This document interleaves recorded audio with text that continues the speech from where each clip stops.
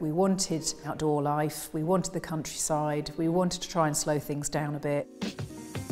I was looking at this property and I was sure that the price tag literally was for a wing. We came up and we saw the house. The area is lovely, the countryside is breathtaking. We were sold on both. That's when the renovation journey began.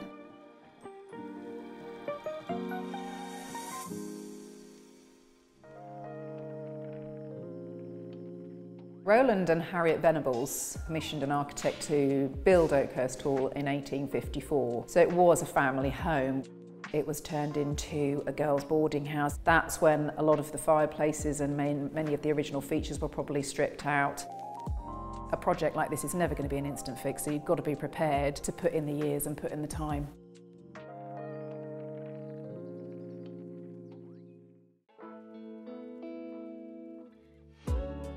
So this is the entrance hall. It's still a work in progress. We have, however, managed to paint the walls, which previously were bright yellow, throughout the whole of the entrance hall, all the stairway, the top landing.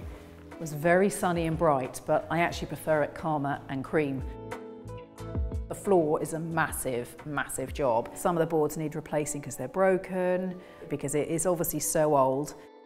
Lots of things to be done, but it is by far a massive improvement on what it was.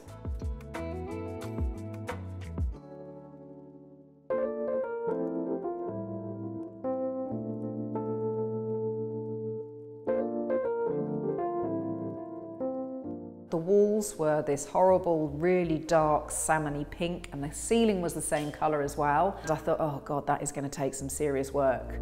Here had the thick, solid cast iron original central heating pipes running all the way through. So we had to strip all of that out, but we put a new central heating system in. The general layout of the kitchen we managed to work out just by coming in and getting a feel for the space. The initial kitchen came, but then you have to add things to make it your fabulous family space. The Aga was our biggest investment in the kitchen because we knew that was going to be a lifetime piece. The chandelier, that to me has been the crowning glory, and it's starting to feel a lot like home, but there's still loads to do.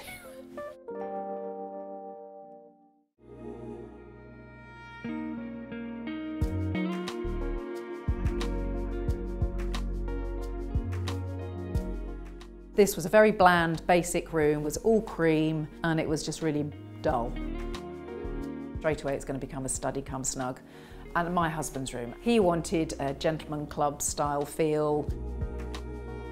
And we knew we were going to go for a dark blue black to give it that gentlemanly club feel. When we were doing the soft furnishings, we weren't sure on the colour, but we did end up going with like a Highland kind of check, which wasn't the feel we were going for really, but it just worked. And we went for the antler chandelier, which kind of made it a little bit hunting shooting as well. So I think with everything combined, this is most definitely a man cave.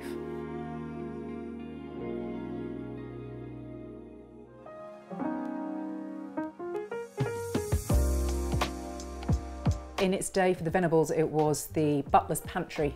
But when we inherited it, it was an absolute wreck of a shell. It was bright yellow, crumbling ceilings, crumbling walls. It was horrendous.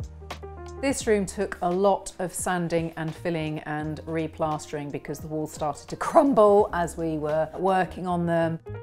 Because it was going to be a cinema, we knew we'd never open the shutters anyway, because our previous house, we just kept pulling the blind down. So I said, I'm going to actually just seal them closed, put insulation behind.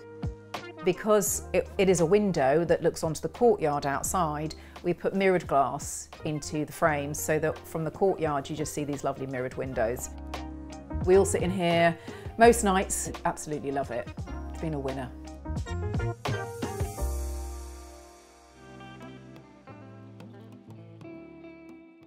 So this room might look nice and beautiful now, but originally it was a run of urinals, a run of disgusting toilets. It was a staff toilet area and the whole room had to be gutted. It didn't look anything or smell anything like it does now. Started sourcing the kind of laundry room that we were looking for, which ended up being a magic online marketplace purchase, which was fabulous. It didn't look like this, it was a different colour, but I sanded it, filled it, painstakingly painted it.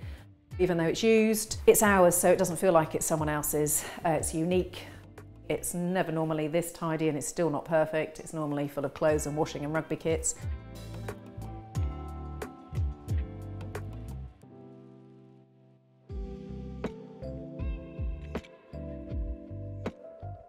So this is now the master suite, and in its day it was big dorm for the girls' boarding house, and this room was bright orange. We needed to eliminate that vision in our head, so we knew we wanted somewhere calming and relaxing. This room has been an absolute pleasure for me to renovate, because I knew this was going to be our sanctuary. We wanted it to have a beautiful boutique hotel feel to it, a calming space to come and chill out in the evenings. We also managed to find this amazing bed on eBay, which was £500. It's from an old hotel. I think it was the bridal suite. It did, however, have a black leather headboard. So I had to go for the first time ever at upholstering. And I really enjoyed it, but it kills your fingers and kills your hands. It just works with the room, and it makes the bed look far more elegant. We love it. We wouldn't change anything.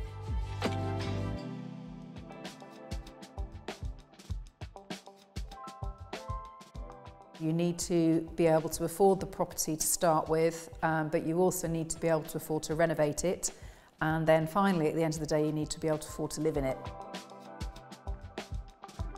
Upcycling is definitely the way to go. Buy an old piece of furniture on eBay for a small amount of money, and then upcycle it and add lovely new handles and add a lovely worktop, and you're going to transform something.